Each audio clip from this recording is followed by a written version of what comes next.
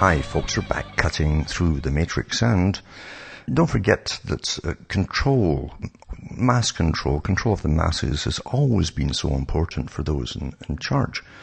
And there's many ways, of course, I've used in the past to keep people behaving themselves in an authorized fashion by the state and so on.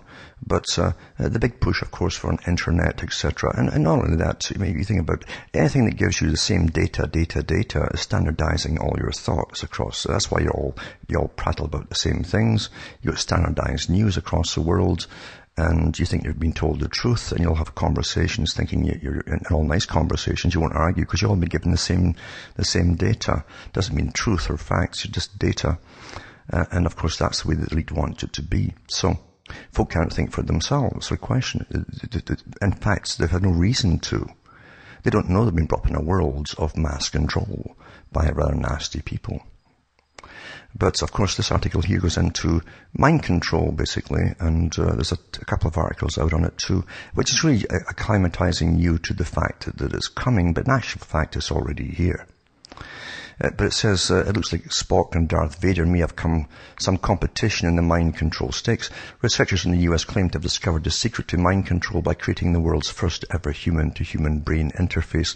Now, that's not true, because if you go into the history of the computer-brain interface, you'll find they were doing this hardwired, mind you, back in Tavistock, but definitely in Sweden as well. Sweden was using prisoners back in the 1970s and hardwiring them right into computers to try to see if someone else could control them from a distance. But this is a repetition thing to get used to the fact that it's here, you see. And it says, using electrical brain recordings in a form of magnetic stimulation, Rajesh Rao sent a brain signal to Andrea Stockholm on the other side of the Washington University campus, causing Stucco's finger to move on a keyboard. They can do a lot more than move your finger, folks. They can do an awful lot more. I've gone into the works of Persinger, for instance, Professor Persinger, who's worked with DARPA, and he's worked with the CIA and all the rest of the big boys, and he's up here in Canada actually working at university. He's his own floor to himself, and I'm sure he's still into this. He actually says it'd be great when we all live in the same field, this energy field of the net, and we'll all have each other's thoughts, etc., and we'll feel the pain of others across the world. You probably feel the people in Gaza, for instance, when they get burned with phosphorus, things like that. But anyway, it says here that the feat builds on research in which electrical signals generated from one brain are translated by a computer into commands that can move a mechanical arm or a computer cursor, etc. Now, getting back to Persinger, he really is an advocate of all this stuff. He worked with a Corbin helmet, remember, that was used back in the 60s and the 70s in Canada in some of the universities, where it could simulate, if you put this helmet on your head, through magnetic frequencies on the surface of your brain, it could actually give you experiences like LSD or various other drugs as well. So you don't have to have direct wiring into the brain anyway. And believe you me, that helmet, that Corbin helmet, was way advanced today, believe you me, with DARPA and the rest of them, than it ever was back then.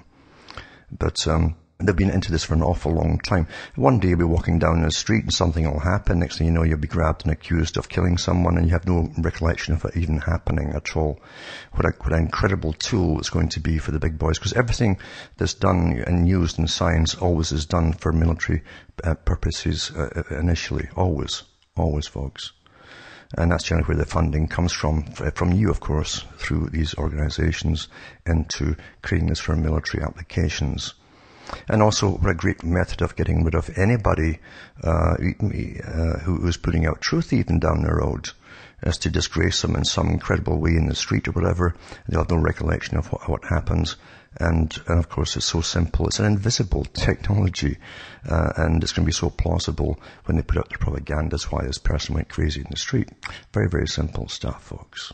Remember, too, what Charles Galton Darwin said, the physicist and the descendant of Charles Darwin, but he was a physicist who worked on the Manhattan Project, and he wrote the book The Next Million Years, talking about the elite's right to go on, run the world into the future, and how to basically control the masses. He says, we'll use hormones on the males and so on, and effeminize them. through their food and inoculations and so on. And he went into different techniques of doing all of this stuff. And there you have it. I mean, this was back in the 1950s. He wrote that book. That book was lauded by all the elites in the world, all the big organizations. And he said that it's the elite's right to go on into the future for themselves. He says, but we, the elite, must remain wild. He says, where we can control those down below, he said, we will remain uncontrolled. He says, we must be wild men because wild men are natural men. We'll be making decisions for survival, whereas the people down below will be unable to do that. He says the state will be making all their decisions for them. It's worth reading the book, folks. Because these folks are not kidding, you know. And they have been doing what they said they'd do.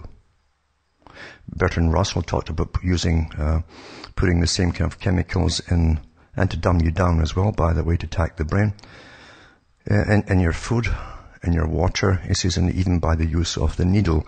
He's talking about vaccinations. These guys are not kidding. They all work with big international organizations of the ultra elite.